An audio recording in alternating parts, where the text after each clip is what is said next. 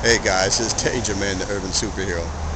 This is another Danger Man moment on Chicago. Well, this past weekend, only 3 were killed and 17 wounded. I guess that's a good thing, all right.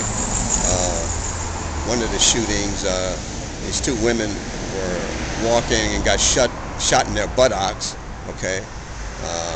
That's kind of painful, sounds like. And then there were these 2 young men, one was 20 and one was 16, and they were just standing there. Some kid went up there and shot him.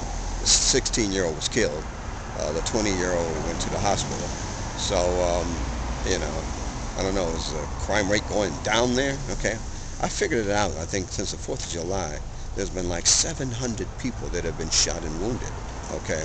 And then there have been about, let's see, 44, 46, there's been like 150 people that have been killed.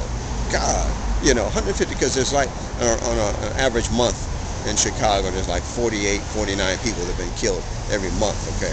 So, yeah, those are serious numbers, okay? Nothing to write home about, okay? So, you guys be safe. I got friends there. I'm praying for them every day, and praying for just, keep the violence down, okay?